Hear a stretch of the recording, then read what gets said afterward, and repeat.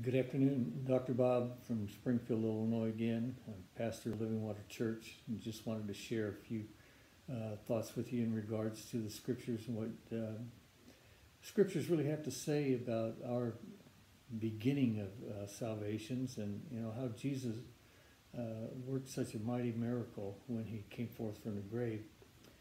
And I want to talk to you a little bit about forgiveness today and how important that is within each one of our lives. The Bible says in 2 Corinthians that, if any man is in Christ, he's a new creation. Old things are passed away, and behold, all things are new.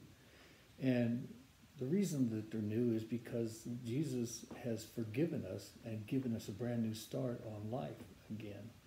And, there's several scriptures that talk about the aspects of forgiveness in the Word of God. I'm reminded as I look back even at the aspect of Moses, when Moses fled Egypt after he had killed somebody. And, it was simply stated, Moses was not acting, according to the will of God, but he was also acting outside of his authority that he would have, even though he was, quote unquote, a son of the Pharaohs. And so Moses, he fled. He fled into the wilderness 40 years. He was gone for 40 years out in the wilderness. And, I don't know probably what was going through his heart and his mind, about the things that had occurred and the things that had been done. But I do know that Moses, he spent those 40 years and God had tenderized his heart to the extent that he was able to speak to Moses and Moses was able to hear and respond. And, the whole understanding of being able to respond to the forgiveness of God is such a powerful thing for each and every one of us. Oftentimes we look at things and we say, in our own heart, in our own spirit, we say that, we could never be forgiven of something that we did. And, the thing I've determined about God is a lover. He loves man. He said, I love you with an everlasting love, and I've drawn you with my loving kindness. And so God is the one who loves us greatly. That's why Jesus came, to save us from our sins. And to save us from our sins, not just to draw us out, but to put the forgiveness of God within our life, where we can once again be those people who are useful and helpful in all that the gospel has for us. And I think about that time Moses was up there, and of course the burning bush situation, and Moses was wanting to draw near, but God said, "Hey, this place is holy ground. Take your shoes off, and we'll allow you to come in." And so God ministered to Moses in such a deep way. And God was talking to him about sending him back to bring out those people that were his brothers and sisters, the people of Israel. And Moses had a lot of excuses. Well, I can't speak well. And what if they won't accept me, and all those things. Those are all things that each one of us face every day. Am I going to be accepted in this, or rejected again? So we have to stand up for what God has done for us and believe his promises. I believe that the healing power of forgiveness is such a supernatural thing. There's the old statement that goes, to err is human, but to forgive is divine. And certainly, without the presence and the power of God working in us, and through that gift of the Holy Spirit working within us, you and I have not a lot of great ability to ask for forgiveness and to repent. But repentance is a gift, and I say that each and every day, I pray prayers of repentance over myself, because I recognize that I don't always do everything just exactly correct. I'm not out there doing corrupt things in the world, but all of us have those times in our lives when we need to ask God to forgive us. And I think it's important for each one of us to not only ask him for forgiveness, but to receive that forgiveness that he gives to us. Each and every one of us have the ability to receive, because the power of Jesus and what he did Jesus, he didn't have to ask for forgiveness. He was a sinless man. He walked the earth, and 33 and a half years he did the will of God and worked the will of God, and he saw men and the foibles and the fumbles of man. And but yet Jesus was a forgiver, and because of that, we can be in Christ. If any man is in Christ, we are a new creation. Old things are passed away. So the things that were there in the past, are done away with. I'm thinking about Peter. Peter was let's face it, there were some things about Peter that he was a major mess up in his life. And, though he had all the right desires to do things, he didn't always do everything just right. Peter, when Jesus was talking about all the disciples forgiving or forsaking him, he told them that they would all forsake him. And Peter, he said, no, not me. I won't do it. I'll die with you if I have to. In the book of Matthew, he told Jesus, I'll die with you if I have to. And yet we look at Peter and how God spoke to him and said, when you're with me and, the crow's going to crow, the rooster's going to crow 3 times, and Peter said, no, I won't do it. I won't forgive you. Even if I have to die, I won't. So, men can make grand declarations and desire to do things just right. But every one of us is susceptible to being tripped up at times by our own foolishness. And I thank God that, he is a forgiver and has forgiven me. I know for sure that I've been forgiven, and I thank God for that. The freedom of it is just so awesome and so wonderful. But what happened with Peter is he failed. He failed himself. And he failed Christ. Actually, he did fail Christ, but Peter took the weight of that upon his life. And the Bible says that when he had denied Jesus, and the third time that he denied Jesus, the scripture says that Jesus looked at him, and Peter ran out and wept bitterly. And he knew that he had failed the Lord. He knew that he had failed in all that he said that he would do, and he thought his future was now gone, and that he had no opportunity to be accepted by Jesus and what Jesus had for him in his life. But beloved, Jesus is the forgiver. And I believe that Jesus doesn't hold things against us like we hold things against ourselves at times. We're of that sort that when we mess up, we can't go back that way. Can't go back and see those people again. I can't, do the things that I need to do and want to do. And I know that what God does is he demonstrates himself through other men, through mankind, how he forgives us. And I'm thinking, reminded of the prodigal son. Him and his brother, were the only 2 sons, and his dad had a lot of money, and he saw that as his inheritance. Just let me share this with you for a moment, please. If you have parents or someone who has a lot of money, remember this, that while they live, that's theirs. It's not your inheritance. It's theirs to do with as they please. And so the Father, he is the one who forgives us and sets us right. And so this young man, he wanted his money and he wanted to go his way and to do his thing. And so the Bible says that he went out and spent his money in prodigal living. Prodigal being, the fact that, he lived foolishly, and he was a partier. He partied hard all the time, and who knows, to the extent of what he did. But one thing we do know for sure, the Word of God says that he found himself hungry, and he would have eaten the stuff that he was feeding to the pigs if he could. But he came to his senses.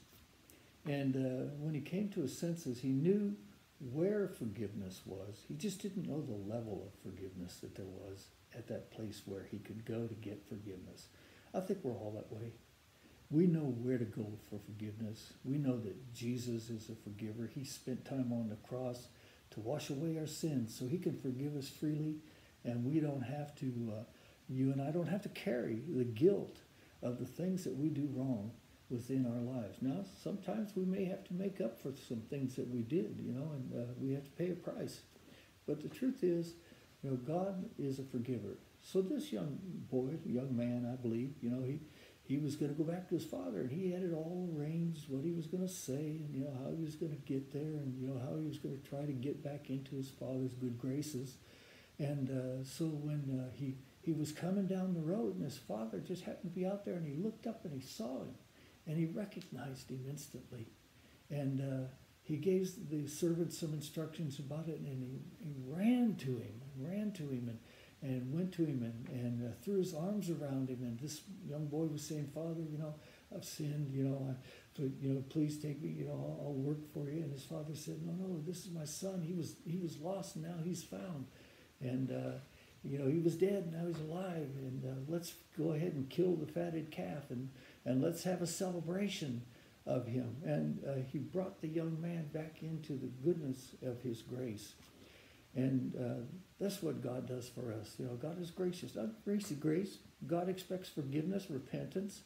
But the truth is, we have to have genuine repentance, not just, well, I'm glad I got away with that, and God will forgive me again another time. Listen, we have to be careful. God can't be played. And so we have to understand that God is working on our behalf. He's on our side. He's a forgiver, and he brings us into the goodness of his grace and the realms of his glory. And so we find out with God that failure isn't fatal. God is a forgiver, and because he's a forgiver, he brings us back into the good graces and sets us up to have an ability to come again. I have had a friend, he's passed away now, and he committed a very gross sin. And, I was with him before he'd fallen off the edge, and we were talking one morning, and he was telling me about some things that were in his heart. And I said, this is not good. This is not good for you. It's you're not going to be happy when this manifests itself. And he said, well, I just want to be happy. I said, this is not going to make you happy. This is going to destroy you and destroy your family. And he went on his way. And he did what, I begged him not to.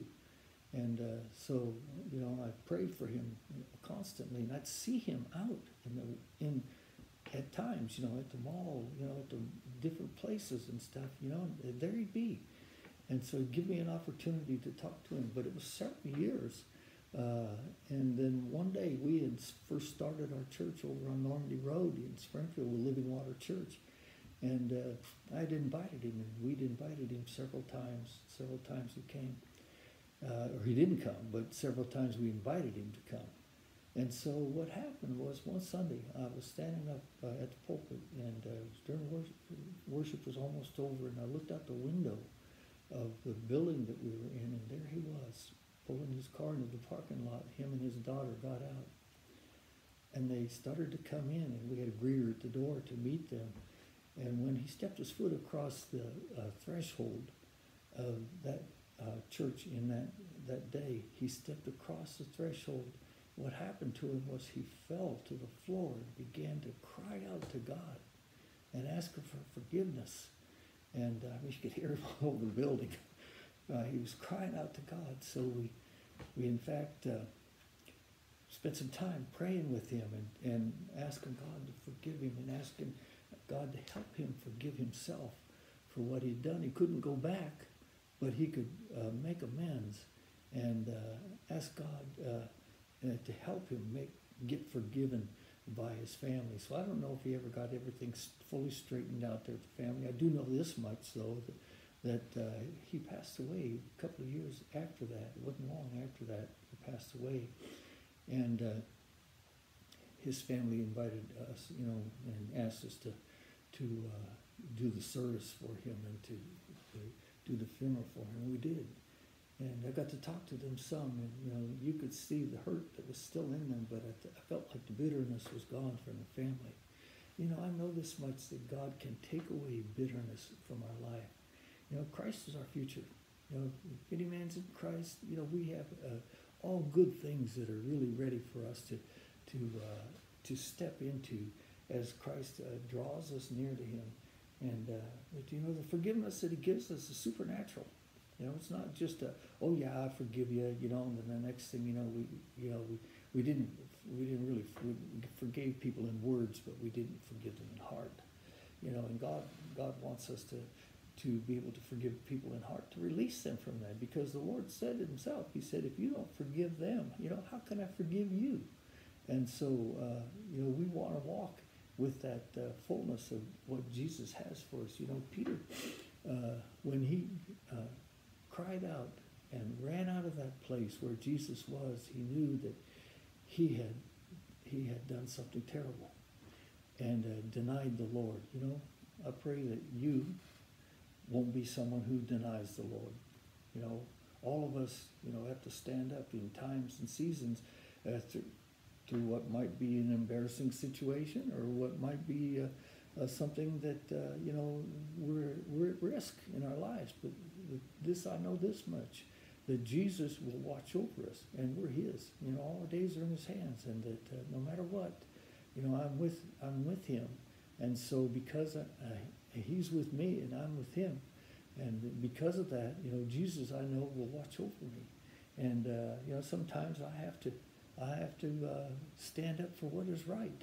And you do the same thing. You have to stand up for what is right, and Jesus will help you. And it's amazing how people will come back and look and seek for forgiveness. Moses, when he went back to the Egyptians, they thought he was nothing.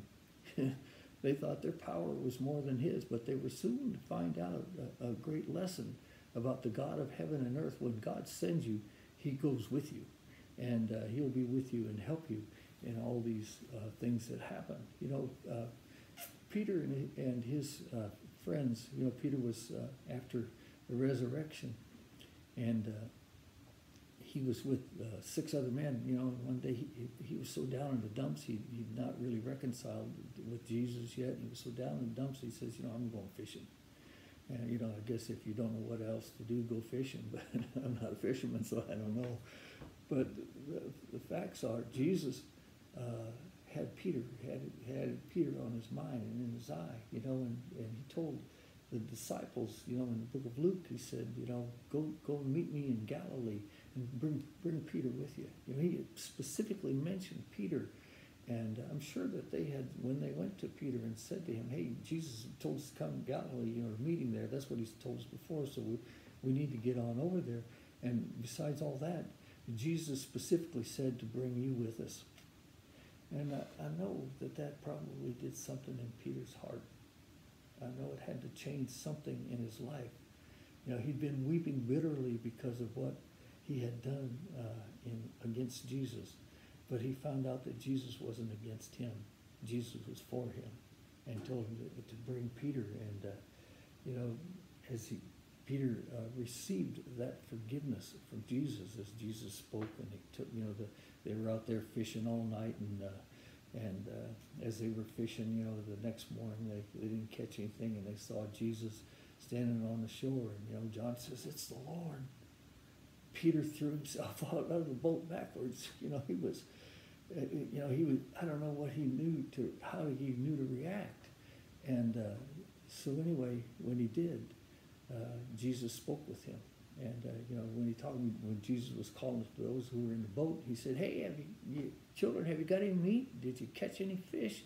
And they were like a lot of other people that were out all night that didn't catch any fish. They went, no, we didn't catch any. And Jesus said, well, put your net out on the right side. Put it on the other side, on the right side. If you put your net on the right side, Jesus is going to help you catch fish. Now, I'm not just talking about fish, and you know that. But the truth is, Jesus will be with you, and he'll help you in all the ways. And so he spoke with Peter, and he said, Peter, 3 times, you love me more than you do these, and different debate has gone on about that. Well, it was the fish he was talking about, the other man, or, whatever it was. The truth is, Jesus wants us to be number one in our lives, always. If you'll put Jesus number one in your life, you'll have a whole lot less repentance to do than you normally do. And I suggest, that you as a person, the truth is you're clothed in flesh. So, there are things that you need to get straightened out with other people.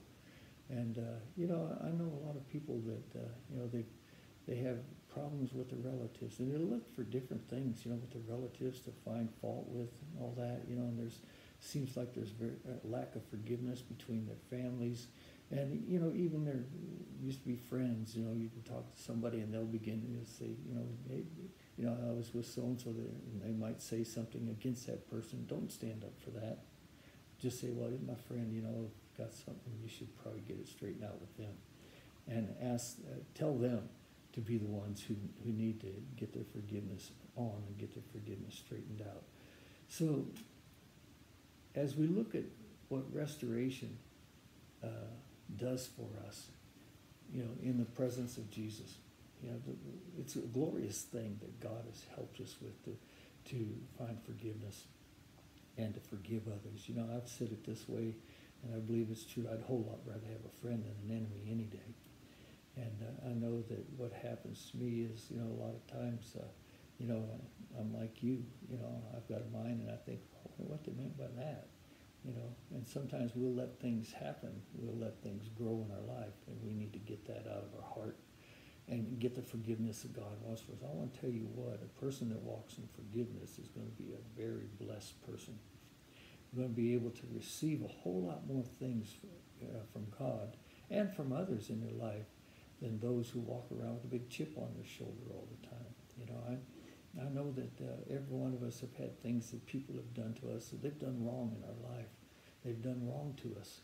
And but the truth is, we have to let those things go and give them over to God, because I know that God knows how to work on people to bring things around. Several years ago, Pastor Pam and I had a situation that involved with the church and stuff, and we'd oddly enough, on New Year's, we'd gotten an invitation to the pastor, the person that was involved in that, and we weren't holding anything against anybody. We were too busy, doing what God told us to do than to be sitting around thinking about what other people have done to us. So this person invited us to come to their celebration, and of course we had a celebration that night before, and they said, well, we've got something of our own going.